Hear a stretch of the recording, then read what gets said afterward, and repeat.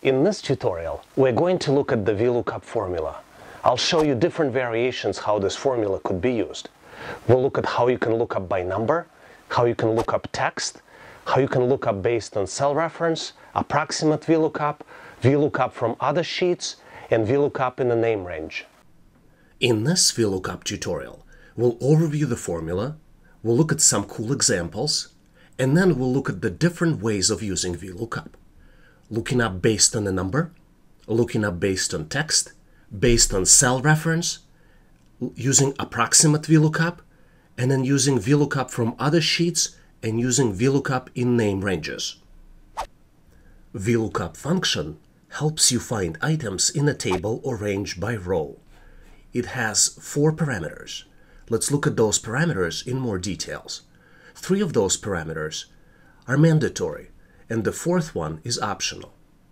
So VLOOKUP accepts lookup value, which is the value of what you're looking for. As a second parameter, VLOOKUP accepts Excel range, basically understanding where the value you're looking for is located. The third parameter is the column number or index number in the range containing the return value. And the 4th parameter, I already mentioned, which was optional, can accept 2 values, true for approximate match and false for exact match. Most of the time you use exact match, false value that you're supplying. But sometimes you need an approximate match, and we will look at the example of where exactly you will be looking approximate match.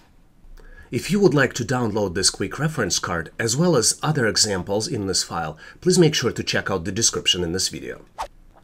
Let's look at our first example. In this example, let's start with the data. We have a wardrobe which has shirts and pants. Each shirt has a unique ID, and then each pant has a unique ID. And for example, there is a color matching theme. So for green, we have shirt ID number 10, and pants matching pants would be number 33. Same for blue, yellow, red, and cyan. Now, the problem is that we need to find matching clothes, right? Which is very typical when you're trying to get to a certain event. Not everything matches with other clothes that you have. So you use this cross-reference table for matching shirts and pants for your wardrobe. Now, how would you find pants ID based on the matching color of the shirt? And the matching color we will store here in the cell F7, right? So the color that we are looking for and the match we are looking for is green. So how would we find that? The formula VLOOKUP that we will be using is located right here in the cell B15. And this is how we do it. We use VLOOKUP and then we say get the value we're looking for from the F7, which is green. Then look in the range B8 through B12, which is this range. Return the value from the index 3, which is shirt color is index 1, shirt number is 2, and pants number is 3. So that's the value we will be returning. And then use an exact match, which is value false. And the returned value will be 33. So for green, matching pants would be 33.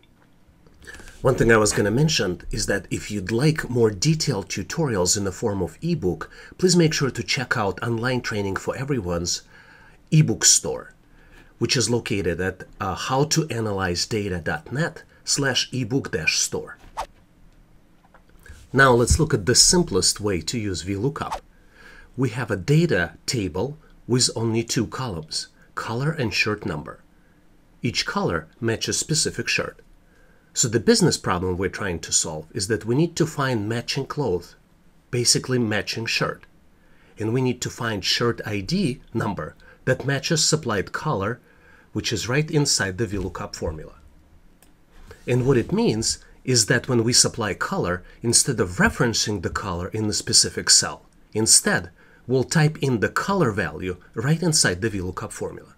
So this is how VLOOKUP looks for that particular scenario. Equal VLOOKUP in double quotes green, which is the color we are looking for, and then this is the range, B7 through C11. Only 2 columns, that's the range. Then we supply index 2, Color is index 1, that's column 1. Shirt number is column 2. So that's why we're looking for shirt number, and that's why we supply index value as 2. And false, which is an exact match. When we hit enter, it returns value 10. For green, the matching value is 10. Let's look at how we can use VLOOKUP to return the text value. In this example, we have a wardrobe which has indexed or cross-reference of shirt numbers and colors. So for example, shirt number 20 is the blue shirt.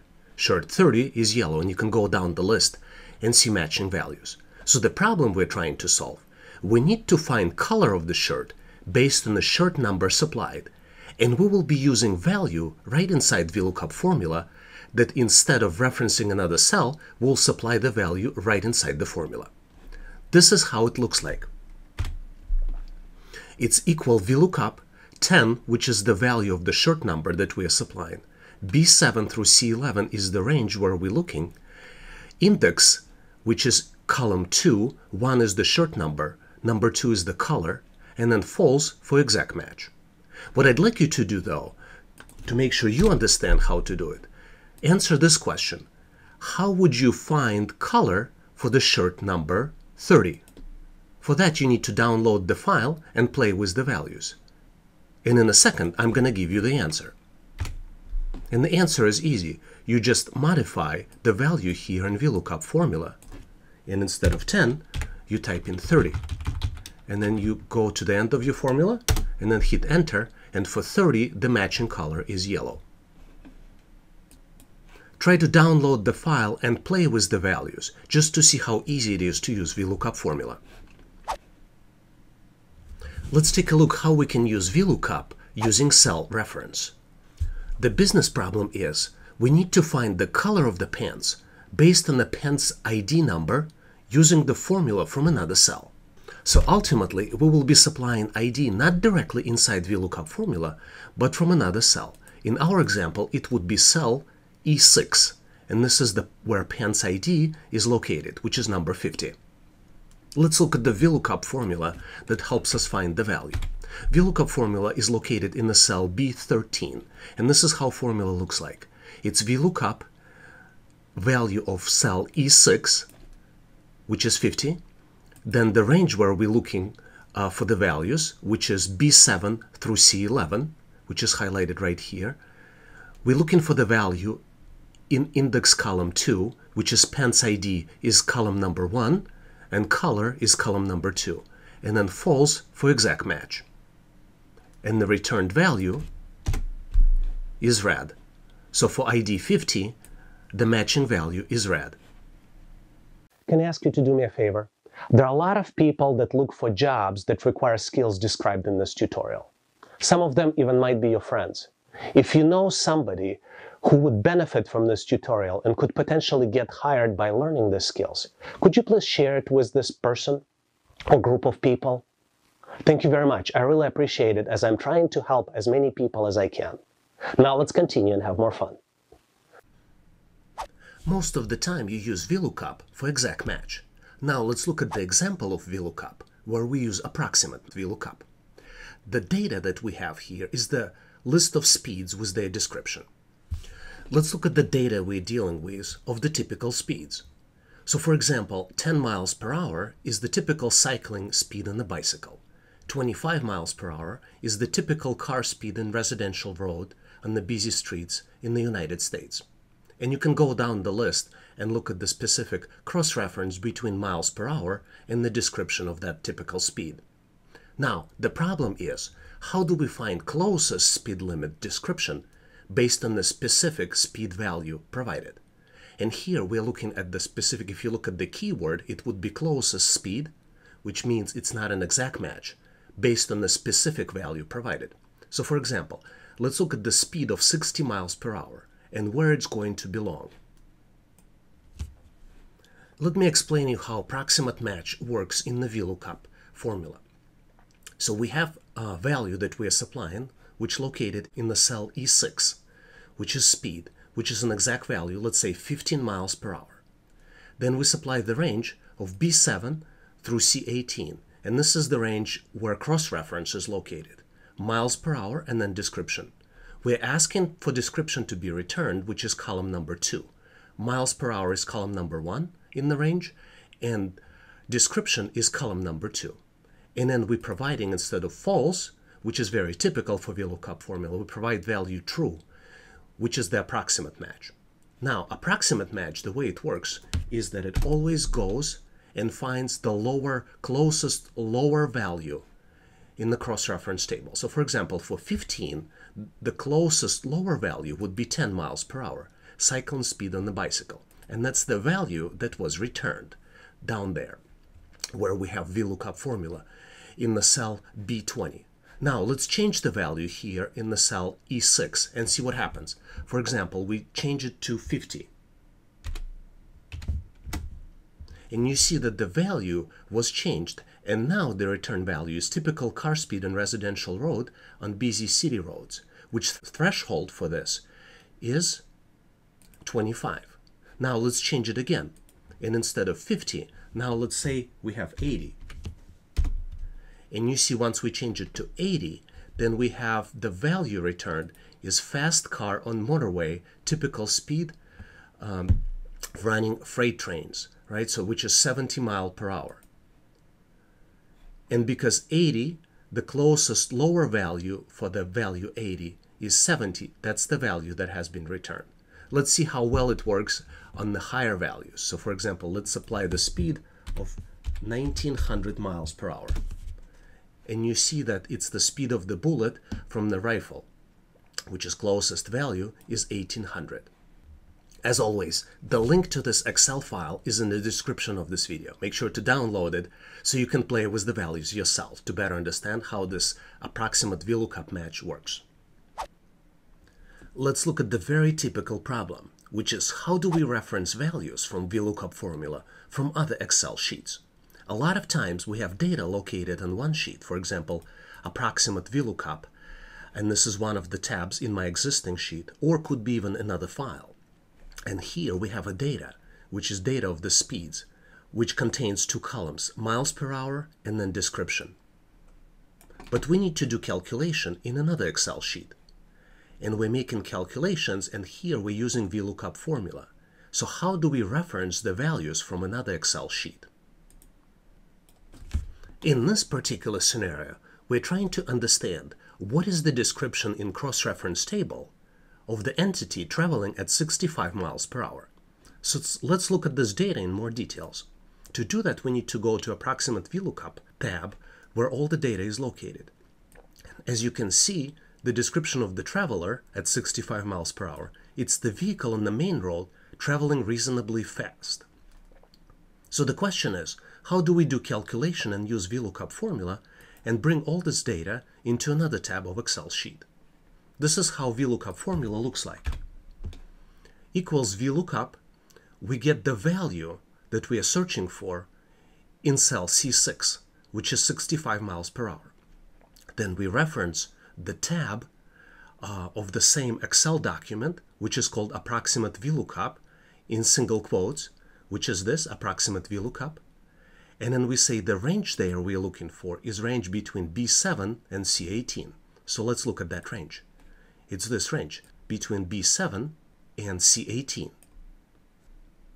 Now, we say that the value that we're looking for would be in the column 2, because when we look at this range, column 1 represents miles per hour, and column 2 represents the description.